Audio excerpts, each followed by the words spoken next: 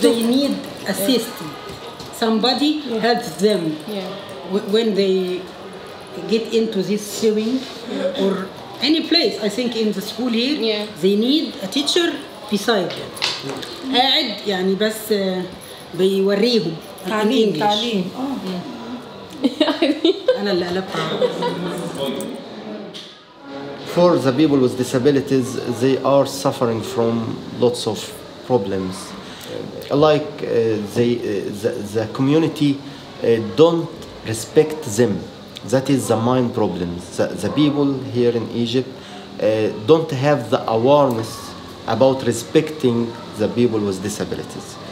And there are some problems like they can't find suitable jobs or work for them after training them, something like this. But for normal students, it's okay. They go to school every day. There is no problem with them. It's okay.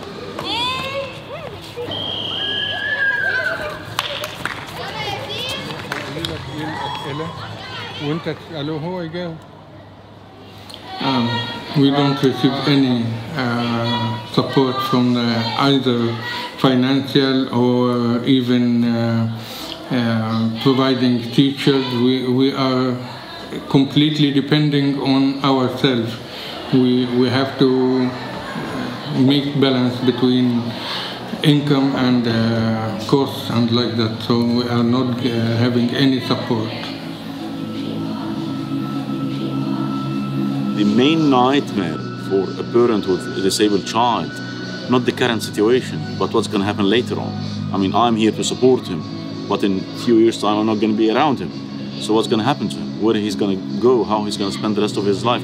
This is the actual nightmare of a student, of a parent with a family with a child with disability. It's a real nightmare because you never know what's going to happen.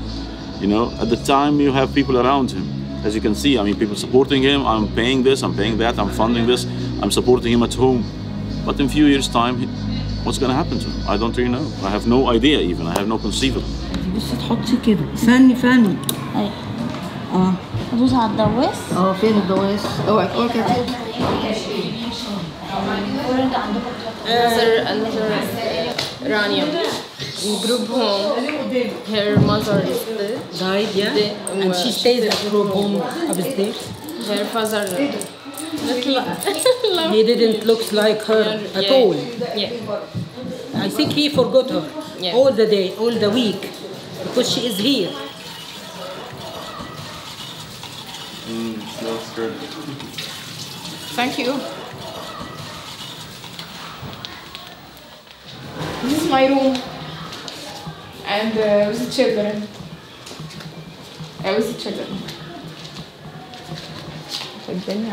But we know the student prepares this for them because they teach it. So maybe it's not look perfect, but it's okay. Must be they depend on themselves. Some reason like that. هي رانيا مامتها ميتة صح؟ رانيا سامي. Yes. Because when we start to think about this place. ورعاية مختلفة تماما. باباها موجود معاها في البيت فطبعا هي جاية هنا. احنا مدرسات زي ماما يعني في البيت.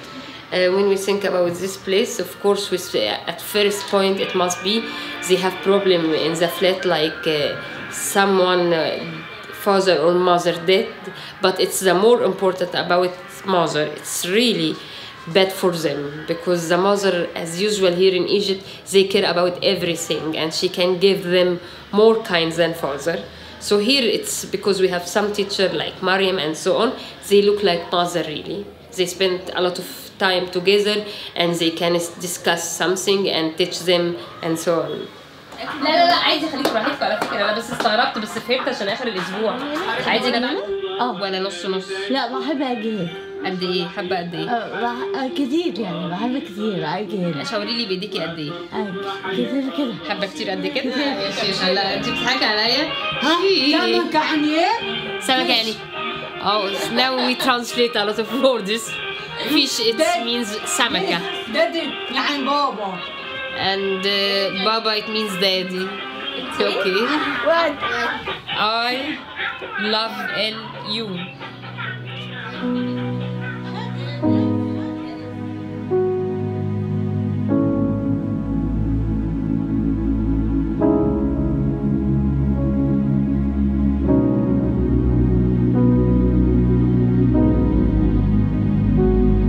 To be able to work with a child or with a person with a disability, you have to love what you're doing.